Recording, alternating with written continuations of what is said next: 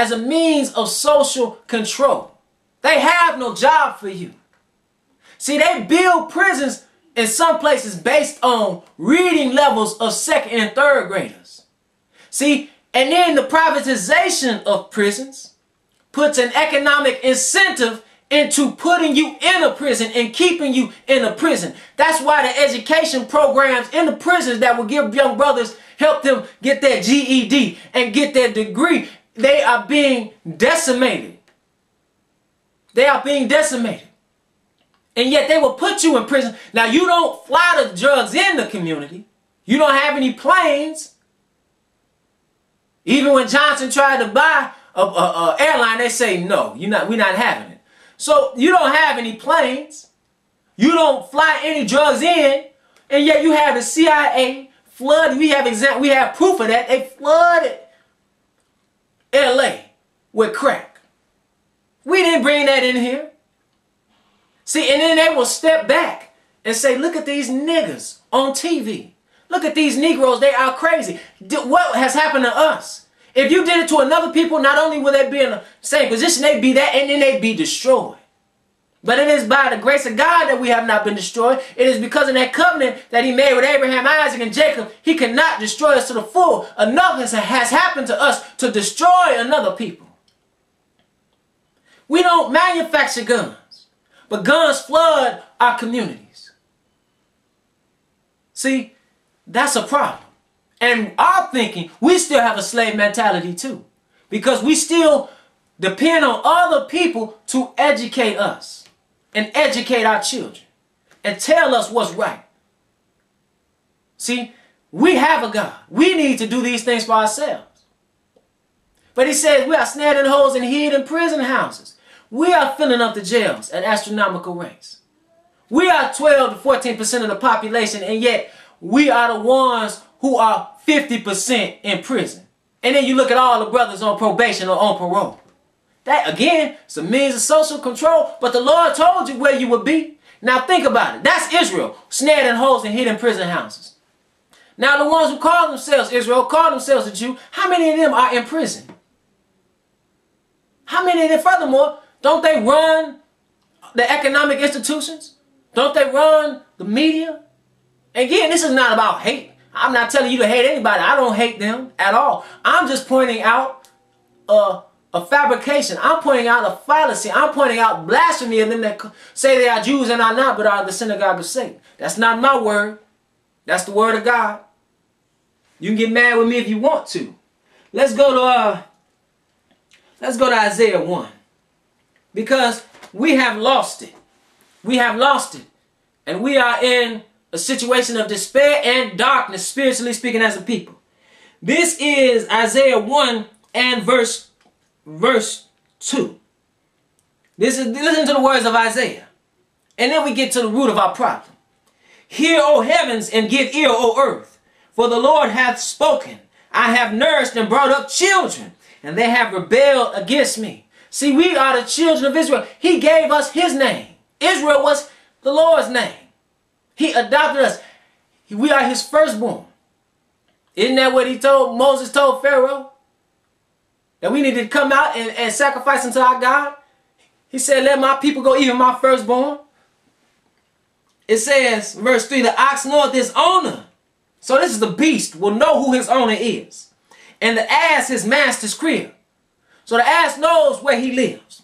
But Israel doth not know, my people doth not consider. Consider your situation. Why are children being killed like dogs in the street and nothing happened? And I don't know if something will happen or not.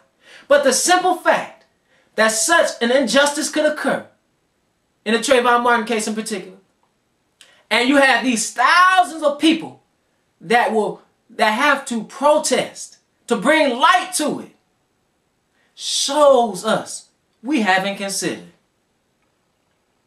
The simple fact that the sister in Georgia, Catherine Johnston, who in a botched drug raid, what happened to her?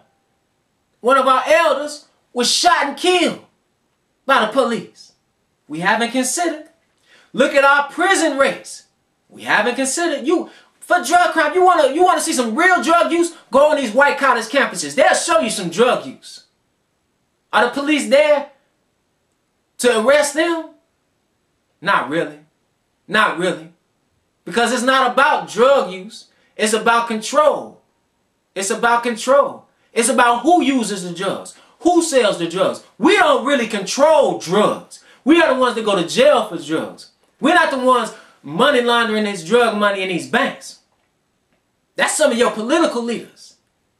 That's some of your government institutions doing these things. We're not the ones running, having programs running to and fro through Mexico, perpetuating violence there. And as well as here, we're not doing that. We are pawns in the game. So it says, the ox knoweth his owner, and his ass his master's crib, but Israel doth not know, my people doth not consider. He goes on to say, our sinful nation, a people laden with iniquity. We are laden with iniquity, or with sin, and sin is transgression of God's law. Get back to God's law. That is the solution. Repent and turn to Him. Get back to His law. That's what we need to do. Not what we go to church and hearing, because we've been told that the law is no more. I'm talking about the law that's written in the scriptures. That's what I'm talking about. Get back to the word of God. In order to do that, you'd have to come up out of these hell holes, these rat holes, whatever you want to call these churches, because they are like white as sepulchres. They look pretty on the outside, but inside you see death. So it is with these churches. So, a sinful nation, a people laden with iniquity, a seed of evildoers, children that are corrupters. They have forsaken the Lord. They have provoked the Holy One of Israel unto anger. They are gone away backward. That's what's happened to us. And that's why we're punished. Let's go to Amos. Let's go to Amos. That's why we're in the condition that we're in. This is Amos 3:1.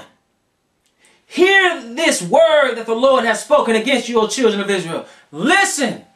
Listen to the word, you so-called African American, you so-called black, you so-called color, you so-called Negro. Listen. Hear this word that the Lord has spoken against you, O children of Israel, against the whole family which I brought up from the land of Egypt, saying, you only have I known of all the nations of the earth. So we are the nation that He knew. Out of all the nations of the earth, He chose us and manifested Himself unto us and made a covenant with us. We are His firstborn. Therefore, I will punish you for all your iniquities. I'm going to punish you for all your sins. That's why our children being killed in the street. That's why our children fill up the jails. That's why we are economically destroyed. That's why we endure slavery and captivity. It wasn't because of our inferiority like we have been told and taught repeatedly. It is because we sinned against God. Let's go to Deuteronomy, the 4th chapter. Let's go to Deuteronomy, the 4th chapter. Back to Deuteronomy. Because in order to know about this situation, you have to, the situations that we endure as a whole, you have to step back and get to the root. Let's get to the root. This is Deuteronomy 4 and verse 24. Deuteronomy 4 and verse 24. It said, for the Lord thy God is a consuming fire, even a jealous God. See, you can't call yourself a child of God and then worship falsely with some other God. He likens the relationship between Him and his people as that between a man and a woman. And He is the church. The church is Israel. The church is not a building. The church is the people. You read in Acts the 7th chapter. Stephen tells you who the church is. The church was in the wilderness. The church is Israel. So that's who the church is. Not the Baptist, not the Methodist, not the Catholic. The church is the people. The church is Israel. So when we sinned, it was like a woman sleeping with another man that is not her husband.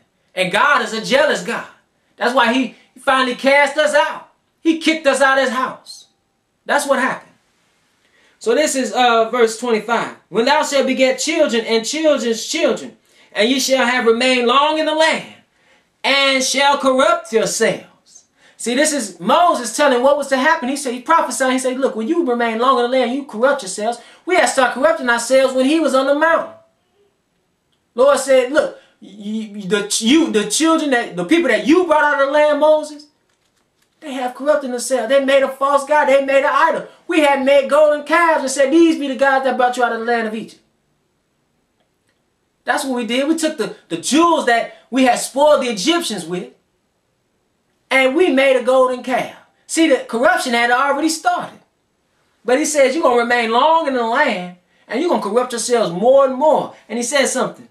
And make a graven image, or the likeness of anything, and shall do evil in the sight of the Lord thy God to provoke him to anger. So you're going to anger the Lord, and he's going to tell you what's going to happen. Verse 26, I call heaven and earth to witness against you this day, that ye shall soon utterly perish from off the land whereunto ye go over Jordan to possess it. Ye shall not prolong your days upon it, but shall utterly be destroyed. So they had to cross over Jordan to get to that land. He said, before they even went, he said, I'm telling you now, you're going to corrupt yourselves and you're going to be destroyed. It says in verse 27, and the Lord shall scatter you among the nations, and ye shall be left few in number among the heathen, whither the Lord shall lead you. And that's why we in the United States. Among the heathen. And heathen are people that just don't know God. That's all the heathen is. So that's why we're here. That's why because we've been scattered. As Moses prophesied of, and that's how you know the word of God is true. He's telling you this before they even go into the promised land. He's telling you this. He's telling you about the transatlantic slave trade before it even takes place, brothers and sisters. That's how you know the word of God is real. That's how you know it. No other book does that. No other book does that. The Quran doesn't do it. The book of the Mormon doesn't do it. The Egyptian Book of the Dead doesn't do it. See, this is the word of God. How do you know this is the word of God? Because of the prophecies of this book. He tells the end before the beginning. So once you see it and you see it come to pass and the manifestation of it, you know that he is God. He told you what would happen. He inhabits eternity. He was and is to come. He's the same yesterday, today, and forever. The Alpha and Omega, the beginning and the end, the first and the last. So he knows all. He's omniscient. That's God. Verse 28. And there ye shall serve gods, the work of men's hands. You're going to bow down to statues and wear crosses and crucifixes around your neck. Wood and stone was neither see, nor hear, nor eat, nor smell.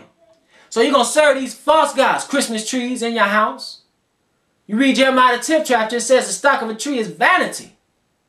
See, that's a god. Sun worshippers used to put that in their house, the evergreen tree as a god. And then you have all these black people walking around here buying Christmas trees, strapping them on their roof of their car, then putting them in their house, almost setting their house on fire, and then bowing down to that false god to get the presents out. That's old pagan worship. We need to abandon, and then spending all your money going broke, maxing out credit cards to buy some gifts for some snotty-nosed kids that you have not taught.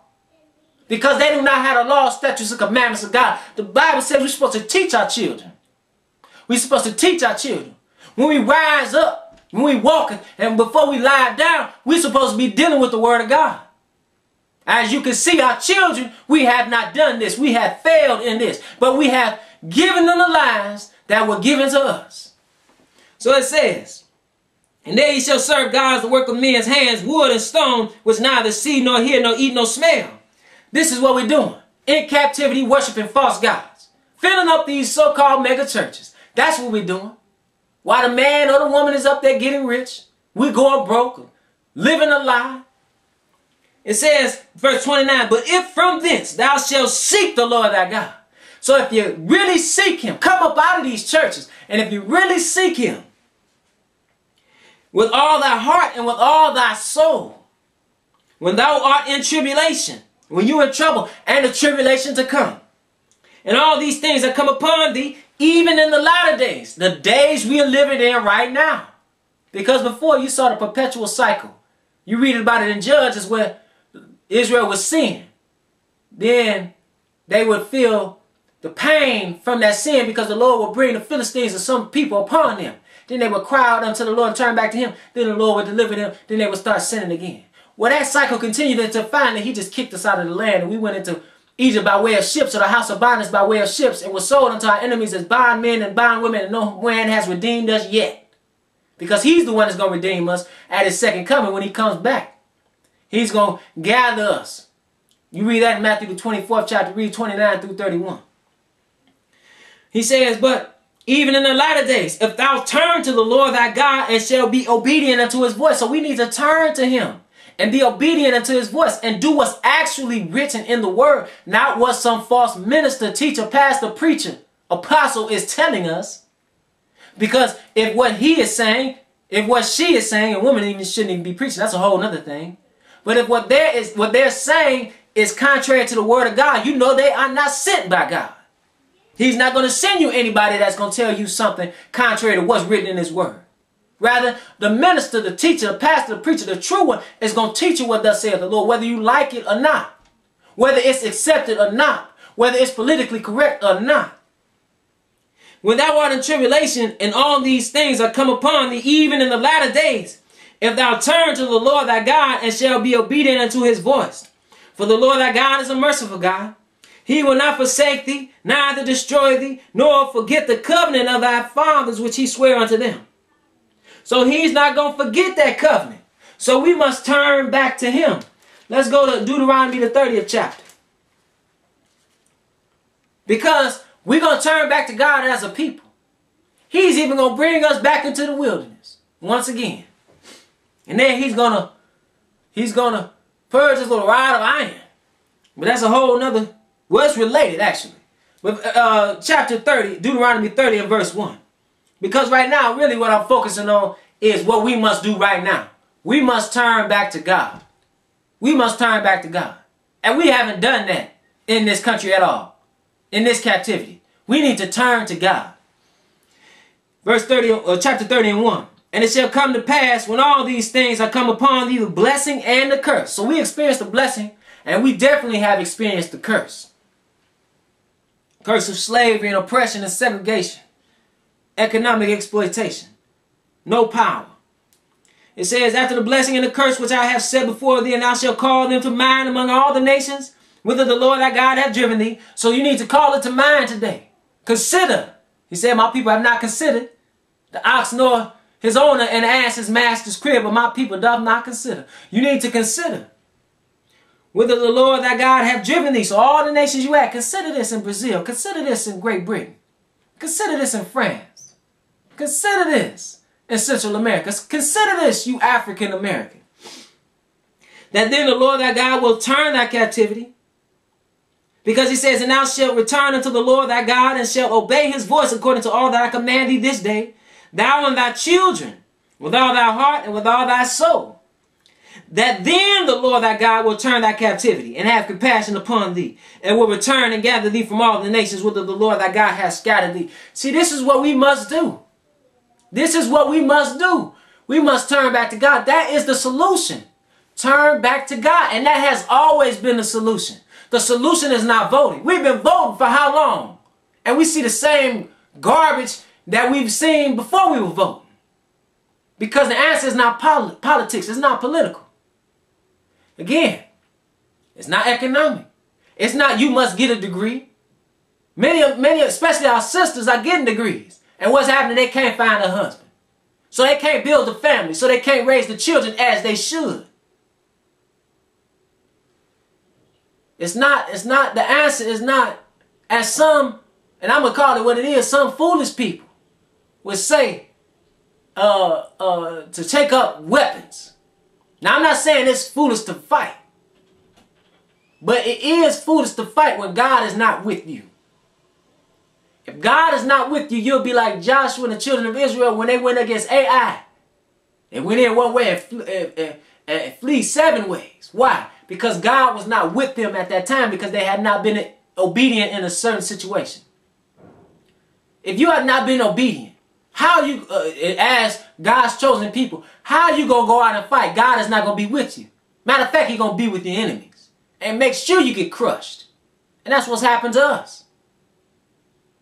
Again, it's not economic empowerment. We saw what they did to us. Black Wall Street. We had our own banks and businesses and homes. And what did our enemies do? They came in, they killed us, and they burned that stuff down to the ground. The Lord allowed it. You got to think about that. The Lord says high and looks low. He knows all, sees all. He saw that. But you won't consider. who your God is. Thus, because you don't consider who your God is, you don't understand your problem. And because you don't understand your problem, you are in the dark. You are in the dark. You are in the dark.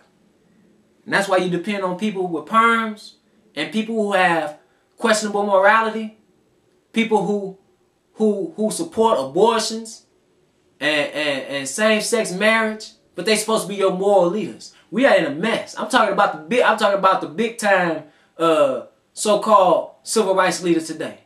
We in a mess. They pimping you. They pimping you. And they called on every situation like the Trayvon Martin case, Sean Bell case, Oscar Grant and other cases. And they profit from it while we as a people are still in the same condition. And we will be in a condition until we turn back to God.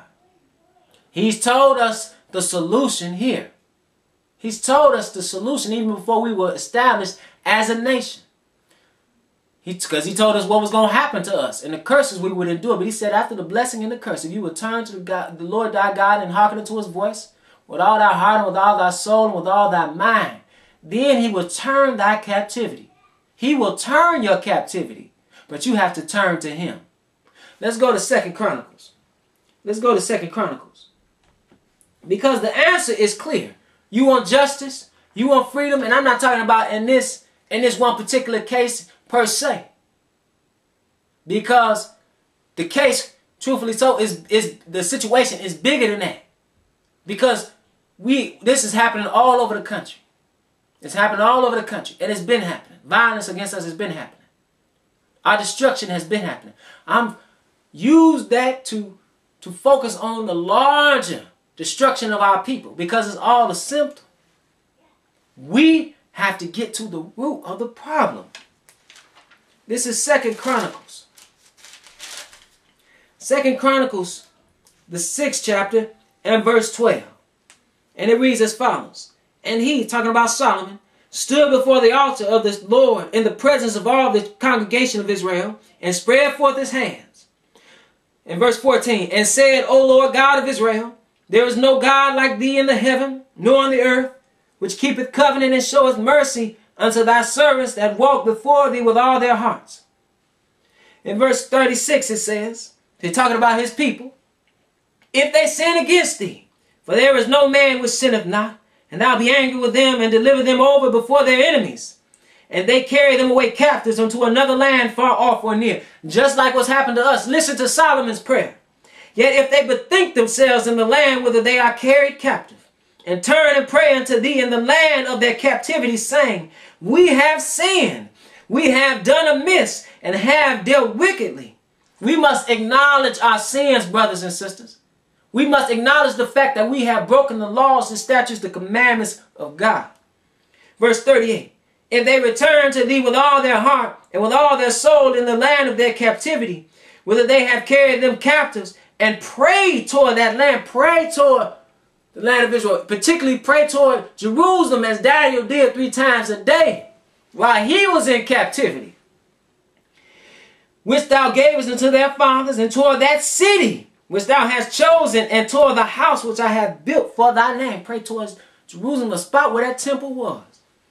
Then hear thou from the heavens, even from thy dwelling place, their prayer and their supplications, and maintain their cause, and forgive thy people which have sinned against thee. See, that's the solution. He's asking for forgiveness. We're going to acknowledge our sin, and we're going to pray toward that city of peace, Jerusalem. Pray toward where your temple was, that city that you chose, in the lands of our captivity. See, you saw the problem, why the problem came, because we sinned. You saw what happened. We were taken into captivity. And you see the solution. We must repent and turn to God with all our soul, with all our heart, and with all our mind. That's what we must do. Let's go to 2 Chronicles 7 and read verse 12. Because the Lord accepted his prayer. 7 and 12. 2 Chronicles 7 and 12. And the Lord appeared to Solomon by night and said unto him, I have heard thy prayer, and have chosen this place to myself for an house of sacrifice. If I shut up heaven that there be no rain, if I command the locusts to devour the land, if I send pestilence among the people, if my people, which are called by my name, shall humble themselves and pray, and seek my face, and turn from their wicked ways. Then will I hear from heaven, and will forgive their sin, and will heal their land. This is the solution, brothers and sisters. Turn back to God. You want justice? Turn back to God. You want deliverance? Turn back to God. You want peace? Turn back to God. You want liberation? Turn back to God. You want economic empowerment, political empowerment, military empowerment? Turn back to God, because He is the true power source. But you have to learn of Him, and you have to do what He has commanded us to do. This is our problem. Turning back to Him is our solution. I want to thank you for your time.